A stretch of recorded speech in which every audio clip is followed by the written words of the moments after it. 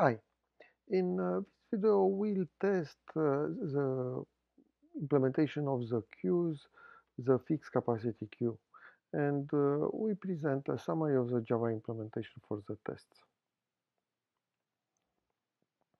Let's create a new class, test queue, in the same package like the queue interface and fixed capacity queue. And we'll start by creating a method that will print a more detailed description of a queue. So the method will receive a queue and the name for this queue, and will print the queue name, the list of elements starting with first element, the first element added to the queue, and ending with the last element that was added to the queue. Then we will print the size and check if the queue is empty or not.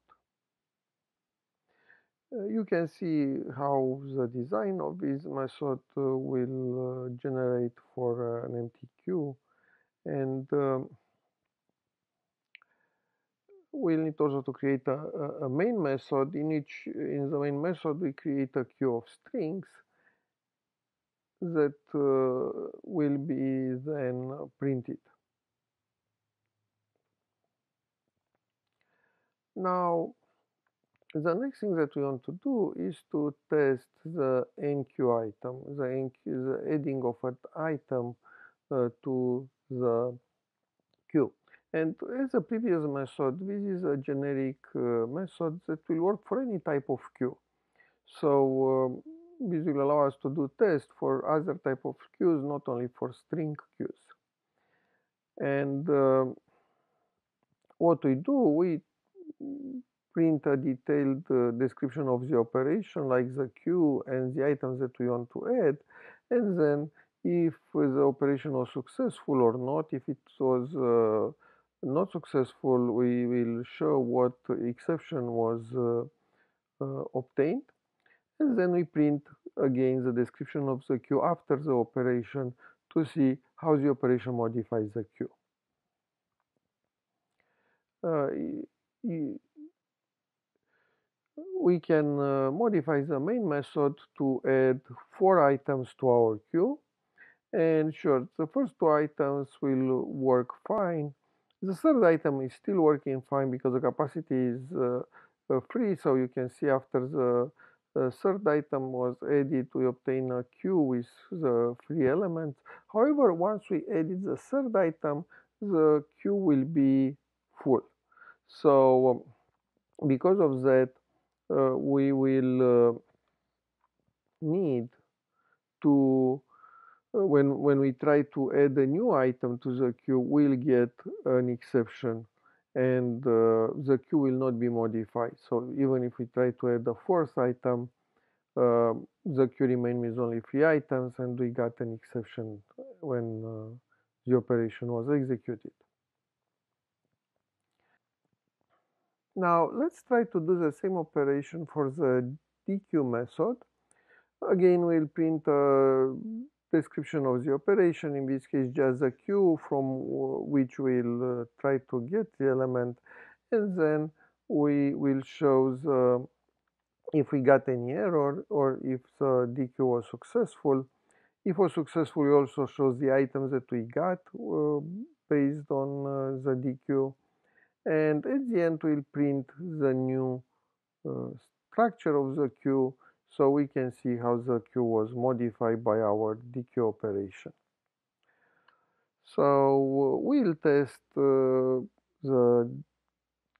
enqueue and dequeue. We edit the first 4 elements, then we take 2 down, we add another 2, and then we try to take 4 elements out of the queue. Let's see how this is executed. So first we started by adding 3 elements, and these work fine. As you can see, after each element the queue contains that element. After the third element I will have the queue with all 3 elements. Now we created this queue with a capacity of 3, so when we edit the third element, the queue becomes full.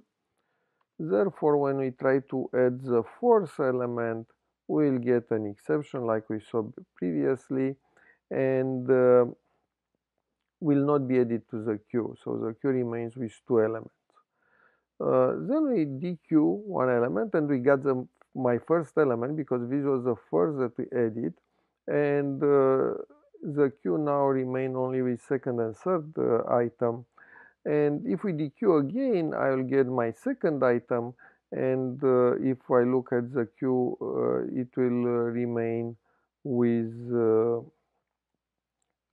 only the uh, third item. Now we can add again two elements.